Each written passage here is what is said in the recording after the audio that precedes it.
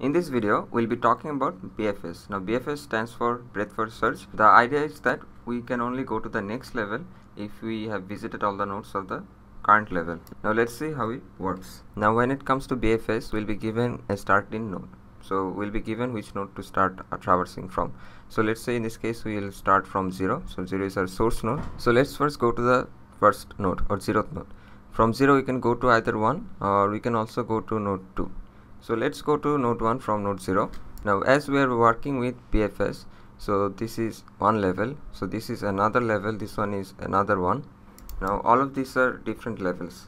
Now let's assume the first one is 0th level. We have got one node in 0th level, then we have got 1 and 2, these two nodes in level 1, then we have got 3 nodes in level 2, 3, 4 and 5. In the same way we have got 2 nodes in level 3. Now we have come down to node 1 from node 0. But we are using BFS.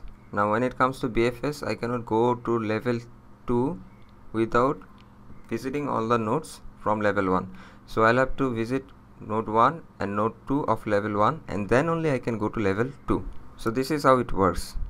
We will go to node 1 and then from node 0 we'll have to go to node 2. So once we are done visiting node 2, then we can go and visit nodes of level 2. Maybe we can go to node 3. Now from node 3, I cannot go to any nodes of level 3. I cannot go to node 7. I'll have to first visit 4 and 5. So from 2 I'll go to 4 and then I'll go to node 5.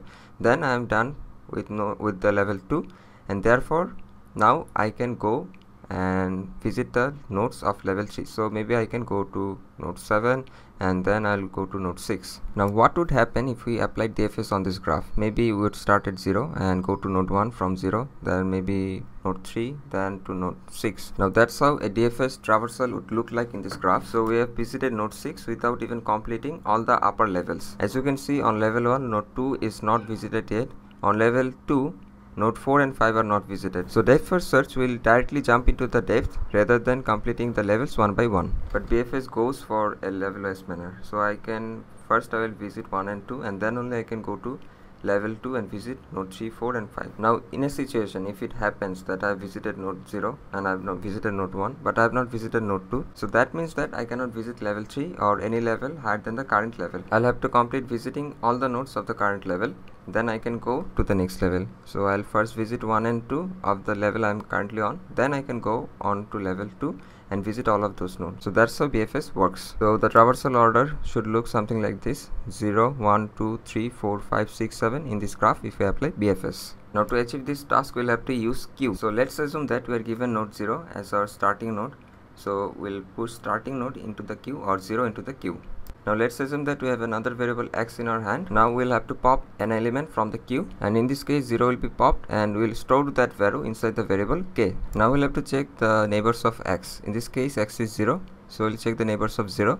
And now the neighbors of 0 is 1 and 2. I can either go to 1 or I can go to node 2 from node 0. So I'll push the neighbors of node x. So I'll push 1 and 2 inside the queue. Now the reason we are able to push 1 and 2 inside the queue is because 1 and 2 are not visited earlier. So the color of node 1 and 2 is white in this case. Now we are done working with node 0, and therefore we'll make the color of node 0 black. Now I'm not going to explicitly mark all the colors of these nodes. Hopefully you can recall this from our previous video on DFS. So 0 is marked with color black, so it means that we no longer will be able to visit 0 again. Now we are done working with node 0, therefore we will repeat the same steps. So we'll have to pop once again from the queue, and this time 1 will be popped, and whatever we pop from this queue will be stored inside the variable x. So in this case 1 will be stored inside the variable x. Now we'll have to check the neighbors of node x. Node x in this case is 1. So as you can see, 3 is neighbor of node 1. So we'll push 3 into the queue. Now 0 is also a neighbor of node 1. But wait a second, 0 is not colored as white. So it means I'll not be able to push 0 into the queue.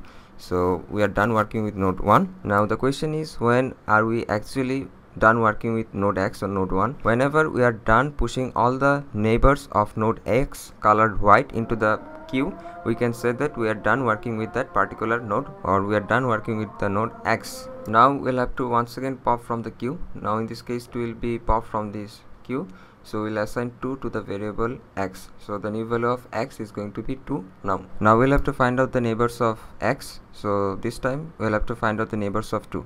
Now 0, 4 and 5 are neighbors of 2, but 0 is colored as black. so we cannot take 0 in our consideration, so we'll push 4 and 5 into the queue as they are the neighbors of the current node. Now we are done working with node X or node 2, and therefore we'll have to once again pop from the queue. Now if you pop this time, 3 will be popped from the queue and the new value of X will become 3. Now we'll start pushing the neighbors of node 3. In this case, 1 is a neighbor of node 3, but 1 is already visited. The color of node is not white, so we'll push 6 and 7 inside the queue. So 6 and 7 will be pushed into the queue. Now we are done working with node 3. Color of node 3 will become black. Now once again we'll have to pop from the queue. This time 4 will be popped and the new value of X will become 4. Now we'll have to start checking the neighbors of node 4. But node 4 does not have any neighbor. 4 node 4 has a neighbor 2, but 2 is not colored white, and therefore we will not work with node 2, and therefore we will not be able to push 2 into the queue.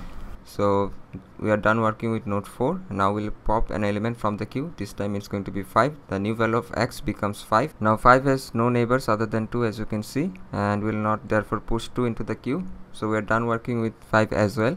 Now once again we'll have to pop out of the stack, so we'll pop 6 this time, so new value of X will become 6. Now we'll find the neighbors of 6. Now 6 doesn't have any neighbor other than 3, but 3 is already visited, so we cannot work with that. So we can say we are done working with node 6. Now we'll have to pop from the queue, so the new value of X now will become 7, and we'll start by checking the neighbors of 7. Now 7 doesn't have any neighbor other than 3, which I cannot push.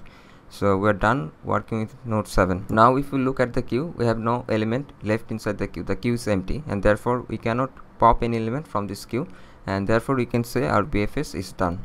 Now let's have a close look at the values of X.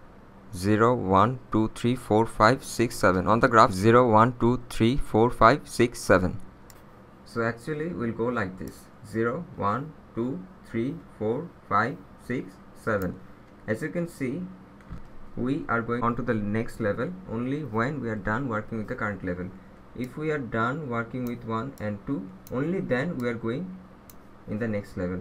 When we are done working with all these nodes, then we are going on to the next level. So this is how BFS works.